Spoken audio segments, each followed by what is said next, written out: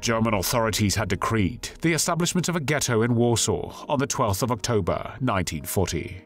German authorities forced ghetto residents to live in an area of 1.3 square miles with an average of 7.2 persons per room. An average daily food ration in 1941 for Jews in Warsaw was limited to 184 calories, compared to 2,613 calories for the Germans. An official German order stated that the basic provisioning of the Jewish residential district must be less than the minimum necessary for preserving life, regardless of the consequences. The hunger in the ghetto was so great that dying people were laying on the streets and small children were seen begging.